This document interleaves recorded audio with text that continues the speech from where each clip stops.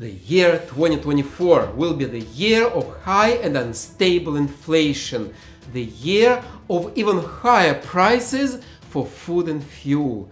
European economies will be going from bad to worse. The US economy will be doing just fine. Or will it? India and China will be going strong. They will be growing, saving the world economy from a full-scale crisis. Hi, my name is Vitaly. I am an economist. I am a boring mainstream economist. And in this channel I share with you economic news. And in this video I'll share with you what will most likely happen to major economies in the year 2024. Spoiler alert, nothing good.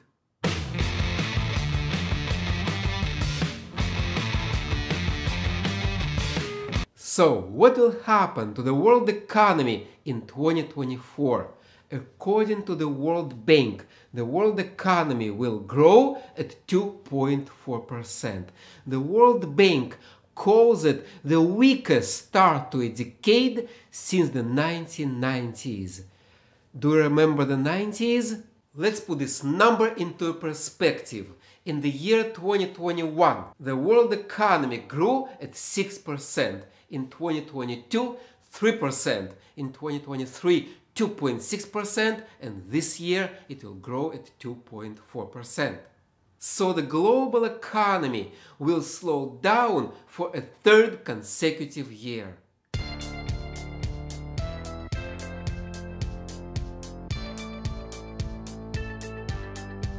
The world economic growth was worse only 3 times.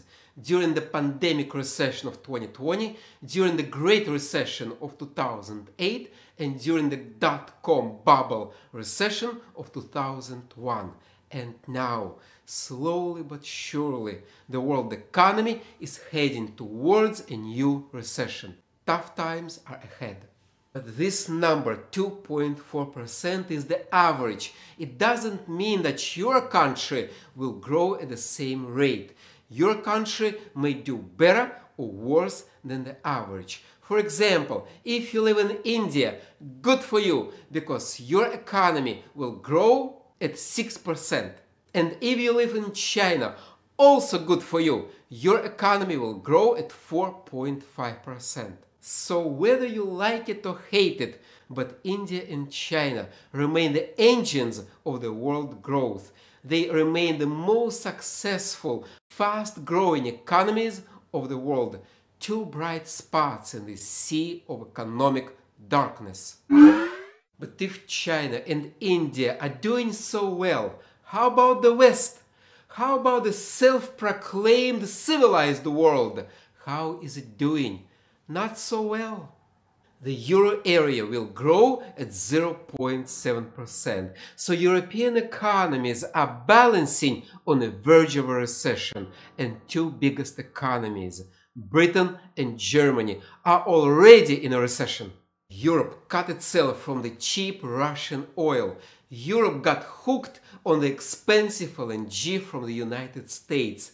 And to make things worse, European politicians made sure to destroy the nuclear energy. And it turns out that wind and solar are not enough. Who would have guessed? So Europe got itself into this energy crisis. And this crisis will go on for years. For years, European economies will be balancing on a 0 to negative economic growth. And as we speak, European farmers are dumping it on the streets of European cities. Ah, Europe, it's beautiful this time of the year. For example, Germany. Germany is increasing taxes on natural gas and food. Who would need food anyway? Tax hikes during a recession is an economic suicide. Energy crisis, refugee crisis, social unrest, and massive layoffs across Europe. That's Europe today. Now, let me be crystal clear. My heart goes to Europe. I wish Europeans the best, but it's the choice of European nations to destroy their economies, and we've got to respect their choices. Let's now turn our attention from Europe to the United States.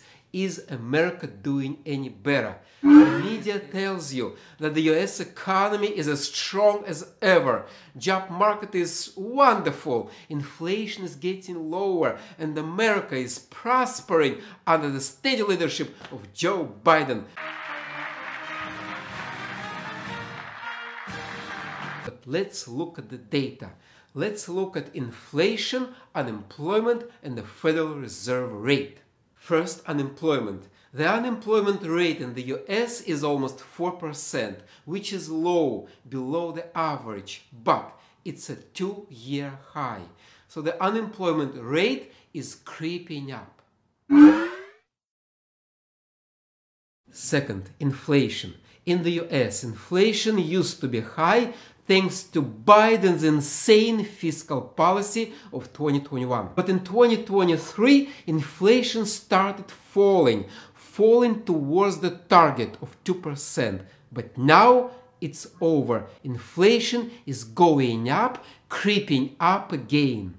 And inflation is picking up again because of the wars in the Middle East. And America is fueling those wars. So expect more wars. Expect the conflicts in the Middle East to expand. Expect more interruptions to the world trade. Expect higher prices for oil, higher prices for everything. It's very possible that the US will be hit by high inflation again later this year and in 2025. Finally, the Federal Reserve rate. The US Federal Reserve plans to cut its rate 3 times this year. But this is what a central bank would do in a recession.